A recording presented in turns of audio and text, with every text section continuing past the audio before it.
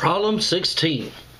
In 1995, school lunch at Rockwell High School was $1.10, and in 1999, the cost increased to $2. Find the annual rate of change from the school lunch to 1995 to 1999, then list the amount for each year.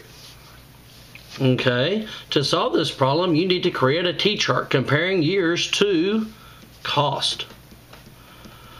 The table covers 1995 to 1999 is 4 total years, and the total price difference is 90 cents.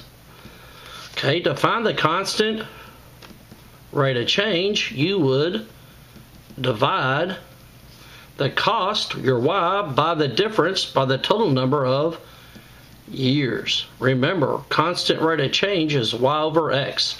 So our difference in cost would be 90 cents, and our difference in years would be 4. 90 cents divided by 4 would be 22.5 cents.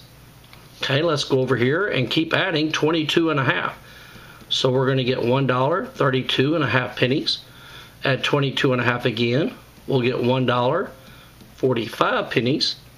And add 22.5 again. And we'll get $1.67 5/10. And the next one, if you add 22 and 5/10 again, or 20.225, you get the $2.